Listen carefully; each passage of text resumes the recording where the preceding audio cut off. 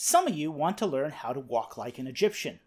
Today we're going to teach you how to stagger like an Egyptian as we teach you how to make ancient Egyptian beer.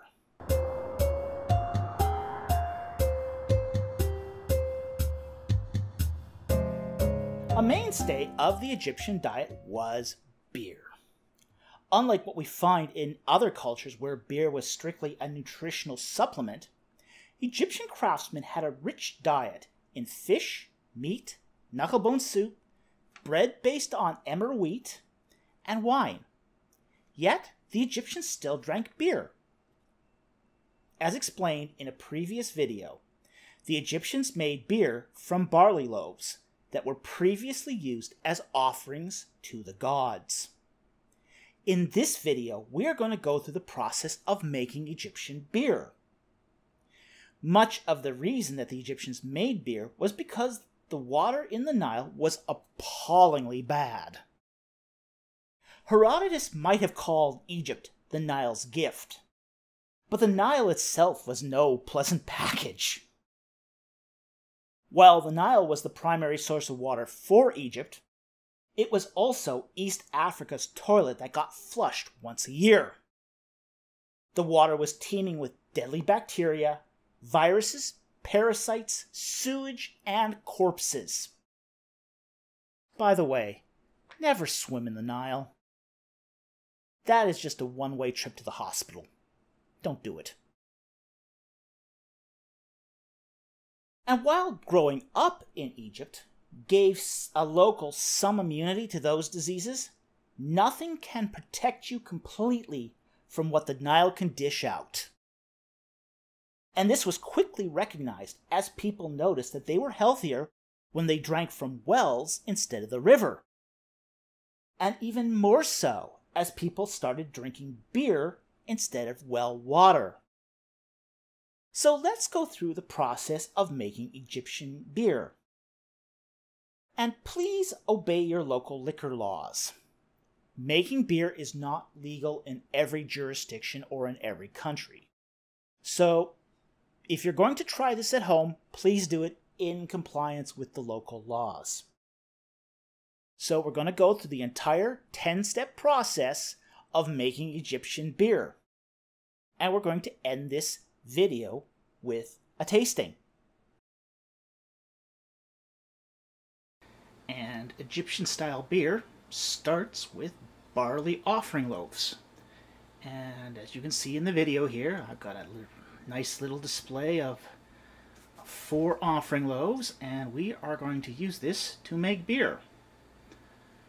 So, as this is beer, we're not going to do it strictly the Egyptian way.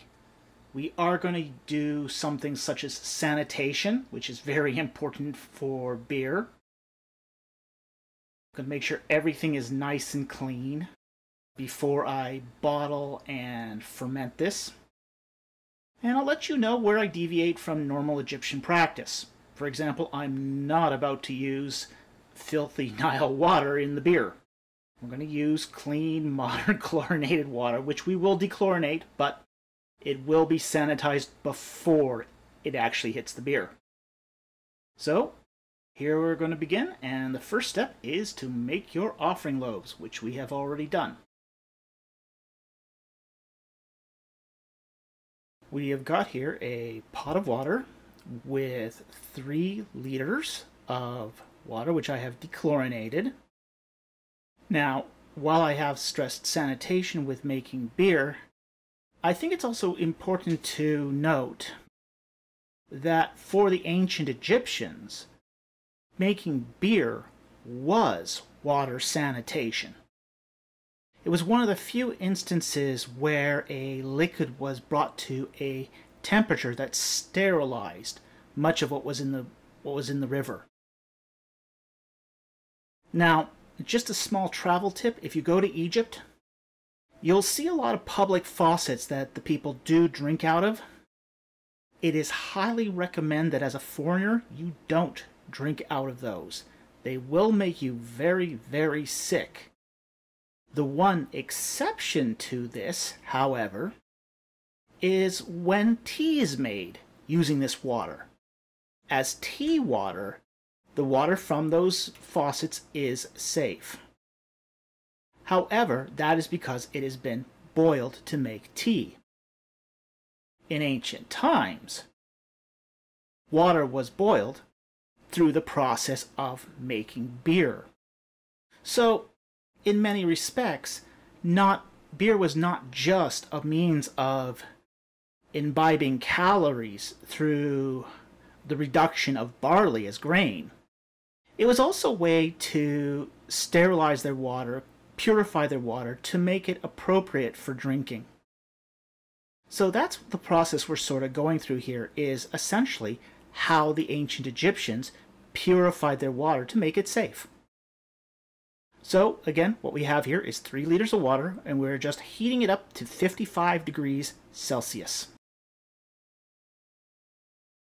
Okay, our water is now at temperature, and the next step is to take our sacrificial loaves of barley there and crumble them up into the water. Try to do this one-handed while I hold a camera, and you just take them and just crumble them up, and you stick them in. Now, if I had wanted to be a little more thorough about this, I would have probably used, say, a millstone or food processor to break up the barley a little more, but with the length we're going to be brewing this, it really doesn't matter. The process of heating it and brewing it will more than extract the starch from the grains.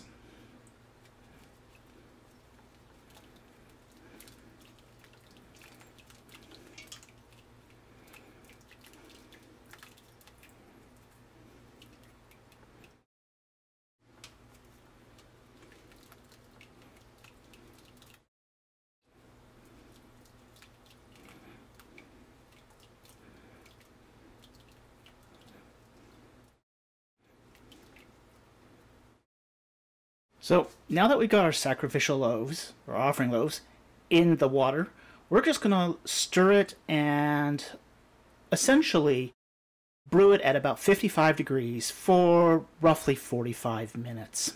And we will come back when that process is done. And through the magic of television, an hour has gone by. Also, for the sake of disclosure, I wanted to let you all know that I actually, off camera, doubled the amount of offering loaves. So there are 8 offering loaves in here, not just 4. So we've let this brew at 55 degrees for 1 hour, mostly because I was off editing another video. And we're back, and now we're going to raise the temperature to 62 degrees and let it brew for another hour. And the reason we do that is the first brew was to activate the alpha amylase, which happens to be in the malted barley. That converts the starches to short sugars. But there's a second enzyme in malted barley as well called beta amylase that breaks down some of the more complex starches.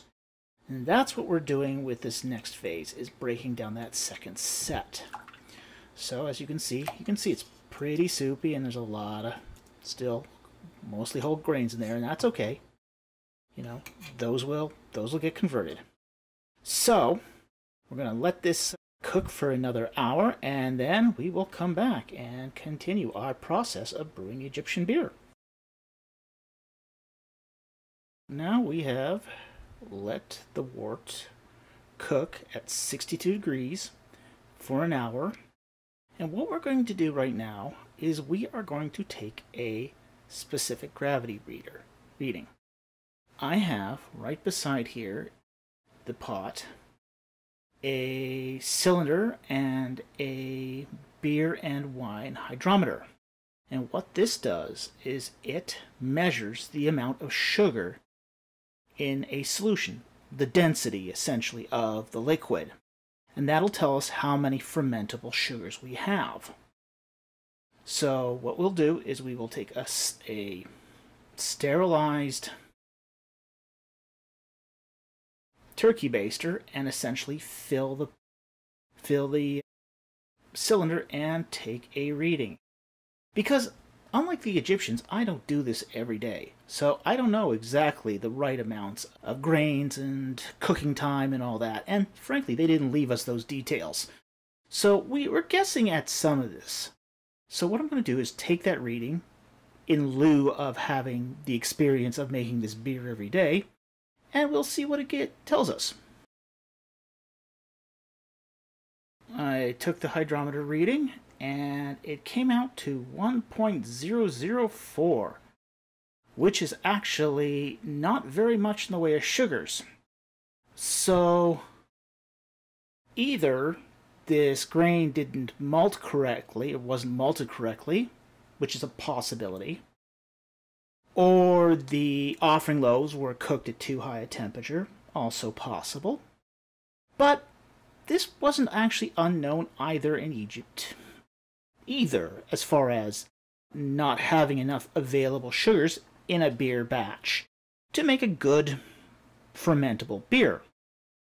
Fortunately, the Egyptians had a solution to this, which was to add dates.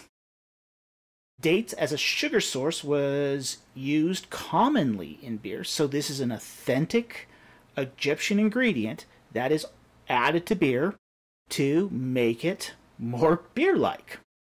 So we're going to go ahead and we're going to add some dates to the wort here, and then we're going to bring it to a boil, and then we're going to add the spices.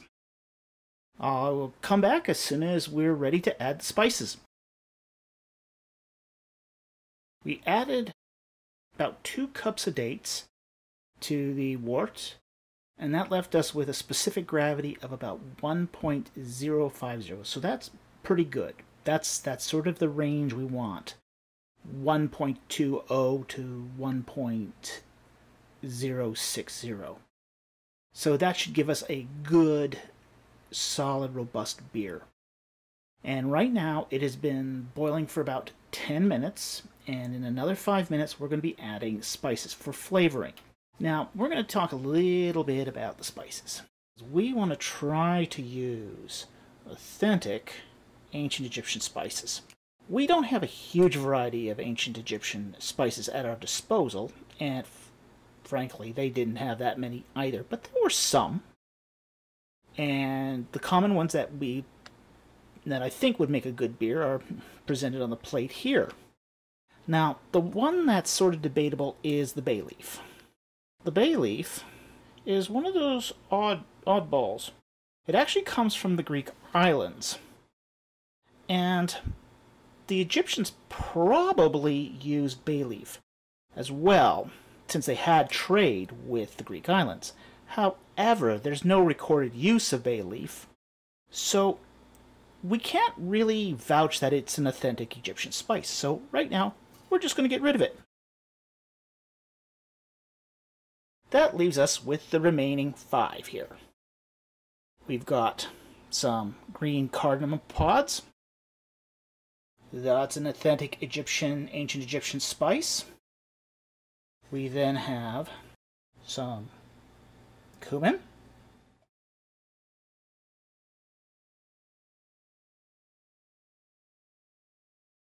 And rosemary.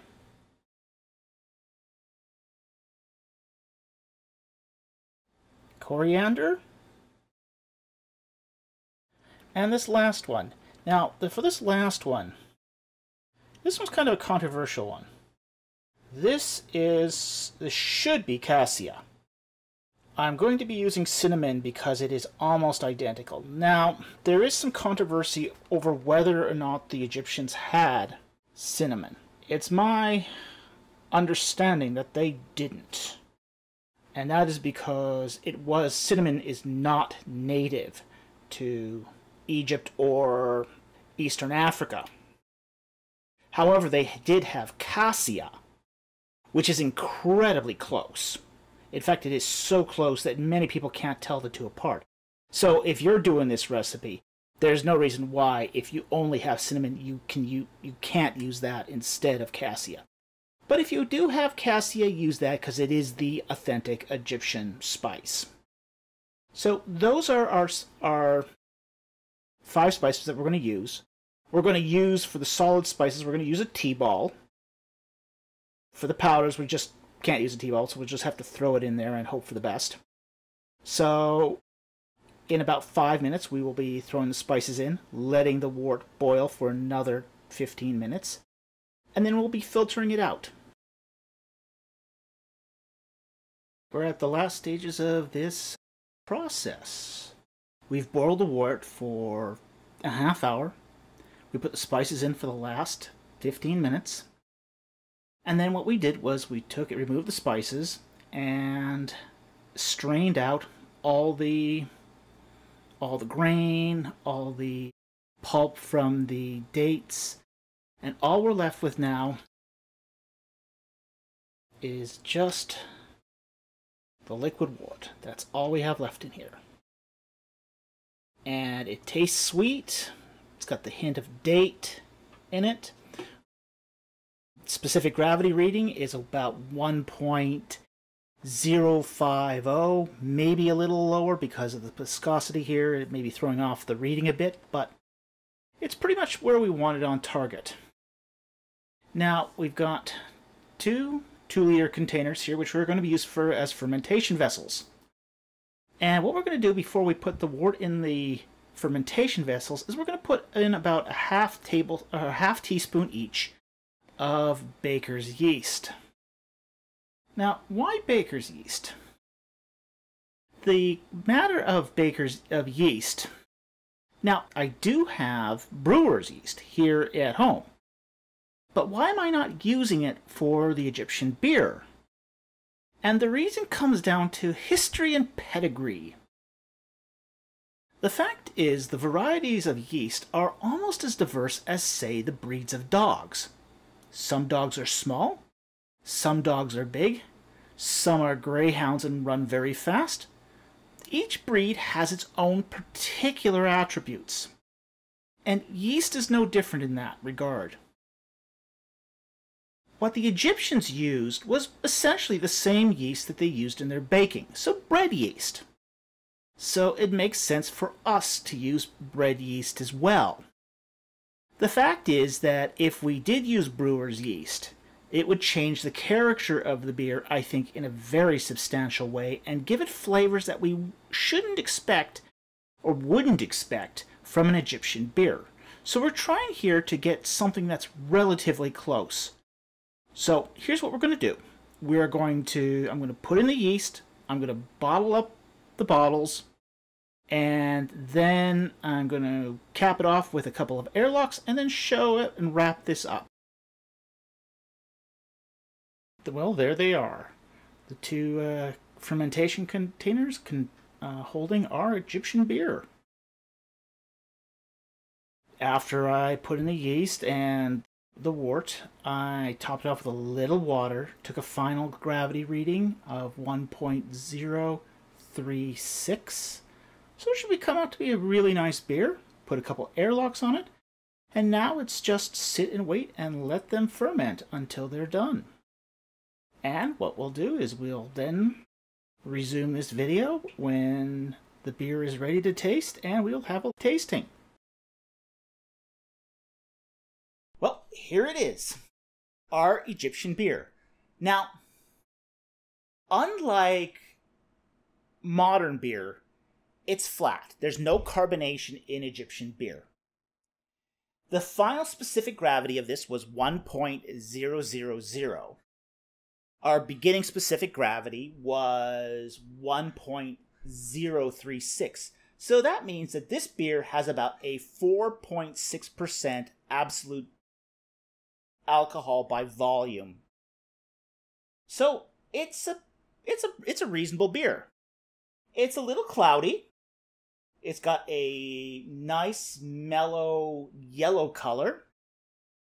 And we're going to give it a taste now.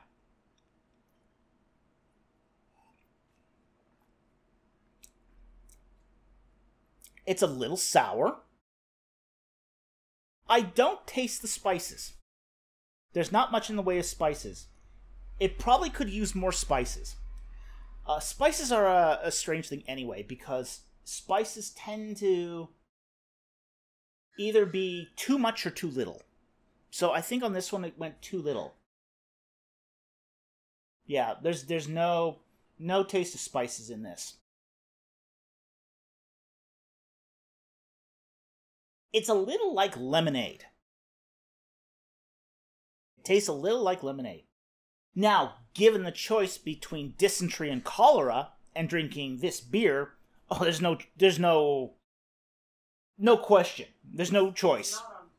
It's not unpleasant. It's not what you would expect a beer. Pleasant, but it's not unpleasant. You could get used to this.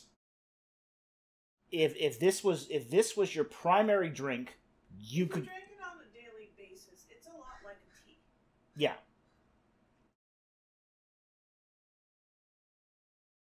Yeah. Now there is a touch of vinegar in here. And that's because we intentionally put a touch of vinegar to raise the pH slightly so it wouldn't spoil. Now, in ancient Egypt has a lot of flies. So that bacteria would naturally develop in an Egyptian setting. In our case, we would have to add it to make it more like the Egyptian style. But drinking vinegars were also a common feature of the ancient Near East, which we may get into another episode. But this is not unpleasant. This is actually pretty good. Now, I racked a second one of these. Out of curiosity, I decided to carbonate one version of the Egyptian beer to see if it stands up nicely to carbonation. Can this recipe be adapted for modern tastes? So, what I did was I took half of the brew, which, by the way, it took 4 days to ferment the beer, so it actually is a pretty fast fermenting beer too, which was really interesting all by itself. And again, the clarity is about the same as the other beer, but it did hold carbonation and held it pretty well. Now I'm going to taste it. Oh, that's nice. That is really nice. Carbonation adds a lot to ancient Egyptian beer. Yeah, carbonation actually makes it really nice. It's still got that lemony flavor.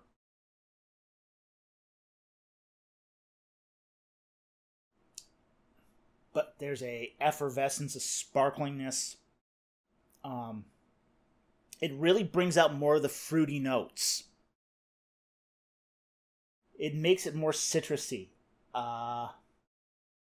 It is definitely improvement to carbonate the Egyptian beer, and it is very, very nice.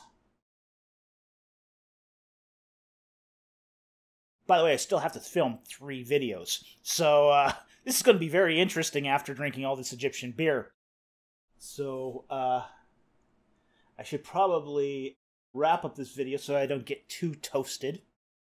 But yes, the carbonation makes Egyptian beer very, very nice. It's almost a bit like a rice beer.